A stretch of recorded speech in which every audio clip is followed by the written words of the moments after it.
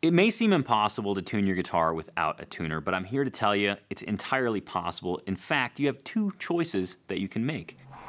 This acoustic guitar quick win is brought to you by Tony'sAcousticChallenge.com.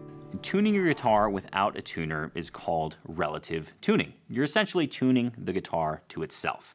Keep that in mind, just in case you're playing with other people, it's always best to cross-check with the other instruments around to make sure you're in tune with them. But let's say, just for the sake of this lesson, you're just hanging out at home and you forgot your tuner, or you're just too lazy to go get it. I'm pretty guilty of that.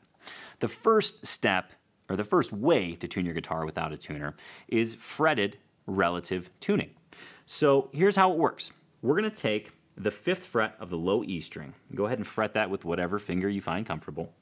And we're going to match the pitch of that 5th fret of the low E string to the open A string. Now, my guitar sounds pretty good. It sounds in tune. But let's say it wasn't. This is what it would sound like. Doesn't quite match. So what I like to do is hold that fretted note down, pluck both strings, and then with my picking hand I'll reach over and modify the tuning key.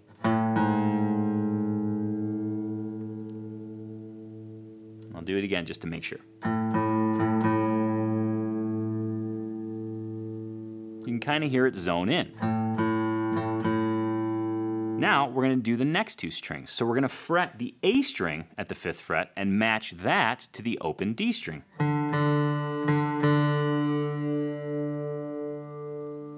Subtle little change. Now, one of the things that I'll help you out with here is, so often you get the question, oh gosh, how do I know whether it's in tune?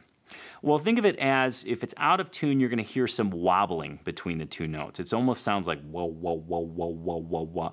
As you get closer to the actual pitch, to the pitches matching, that little wobble or that variation gets less and less. So it'll sound like whoa, whoa, whoa, whoa, whoa, whoa, whoa, whoa, whoa, and pretty soon it'll just sound like one pitch. Just like that. So the same is true for the next two strings, the D and the G string. Fret the D string at the 5th fret and then strike that against the open G string.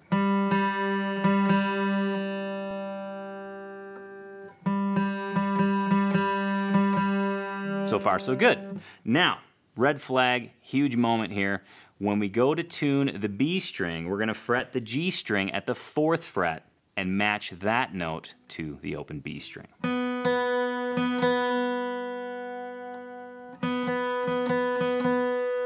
Okay, so that's the only one that changes in the whole series. And then last but certainly not least, the B and the high E string. We're going to fret that B string at the 5th fret and match that to the open high E.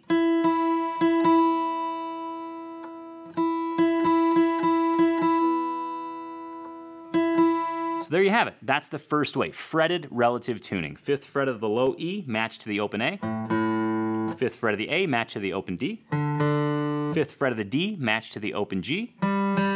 Slide over for the G string and the B string. So 4th fret of the G matches the open B. And then the 5th fret of the B matches the open high E. Now, that's just one way. The second way to tune your guitar we'll call harmonic relative tuning.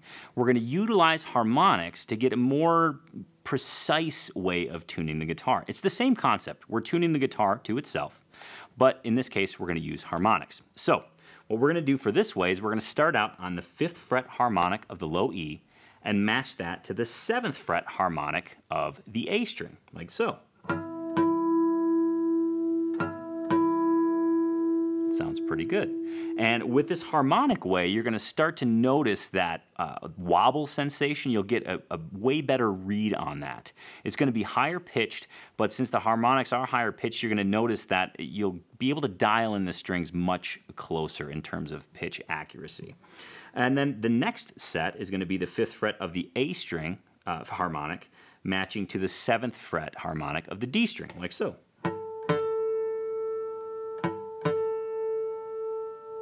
Same pattern for the D and the G. 5th fret harmonic of the D matches to the 7th fret harmonic of the G. And just for kicks, I want to show you what it sounds like out of tune.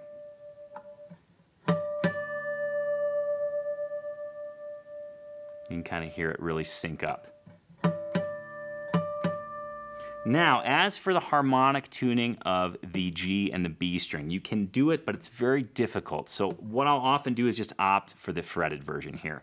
4th fret of the G matching to the open B string. Again, you can use the harmonics, but it'll be the 4th fret of the G matching to the 5th fret of the B. It's a little bit harder to do, so again, I just kind of opt for the fretted version there. And last but certainly not least, the 5th fret harmonic of the B matching to the 7th fret harmonic of the high E. And there you have it. That's a harmonic way of tuning. Essentially, remember 5-7 until you get to the G and the B string, and you got it. 5th fret of the low E to the 7th fret of the A. Same with the A and the D. Same with the D and the G. Fretted for the G and the B. And then 5th and 7th for the B and the high E.